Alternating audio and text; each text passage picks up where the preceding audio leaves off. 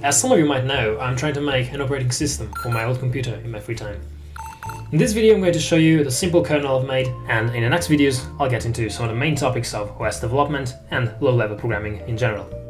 Just to have something to show you apart from some text on screen, I wrote a simple command line interface and a very simple interpreter. I've made all these in about a week between the end of the exam session and Christmas, so I didn't manage to include some important features a kernel should have, like dynamic memory management or a file system, but I will surely get back on it after the next exam session in the summer.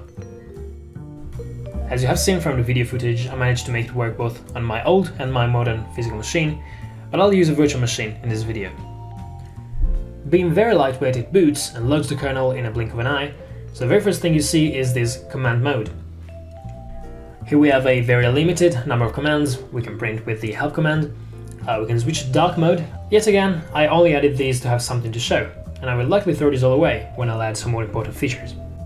By typing code, we switch to code mode, where we can write a simple linear program in this sort of BF language without loops. And I can already hear you scream, "It's not even Turing complete!" But of course that is not the point of this video. There is also somewhat of a text editing mode, but it's only a placeholder for a future actual text editor. I know it doesn't seem like much, and it's not much really, but keep in mind, this is from scratch, no external libraries. Whenever I print, I'm actually writing to video memory, and save for the keyboard. I have to handle interrupt requests. I found out that there is actually a lot of documentation about this, and a lot of well-written recipes you can learn this from. You can find a list of the ones I used on my GitHub page. After recording the first episodes of the series, I found out about Poncho, who's doing a great job making a 64-bit operating system. He has more than one series, the latest one should be for UEFI. He also does some other kind of stuff, so yeah, check him out, he's good. After finding out all this, my initial intent to make a fully-fledged tutorial series has changed a bit, since it would be redundant, and with the little time I have, it would be frustrating for you to wait such a long time for a new video.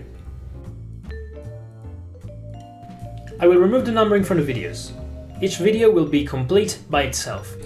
I will try and cover some topics I think it's worth talking about, and of course if you have any requests or suggestions or corrections, do write them in the comments. Whenever I will feel even slightly unfamiliar with some concept, I will not cover it, and I will instead give you a link to some article by people who know it better than me. After all, I am, like many of you, just a student. Computer science student in my case, but still, a student. It's been a pretty tough year for us all, and I wish you a very, very happy new year. Expect some more content soon.